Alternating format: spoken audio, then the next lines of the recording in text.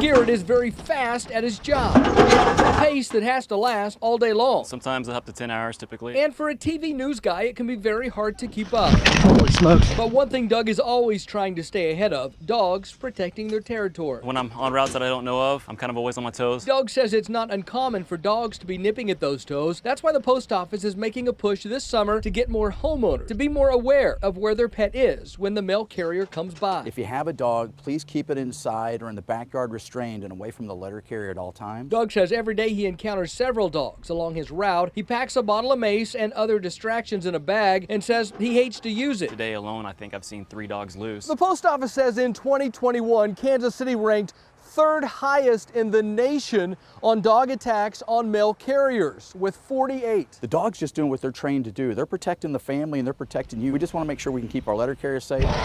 They say because no matter how fast Doug can get up and down this street, he deserves the safest work environment possible. If I don't have a dog attack in a month's time, it's a good month. In Lee Summit, Alan Shope, KMBC 9 News.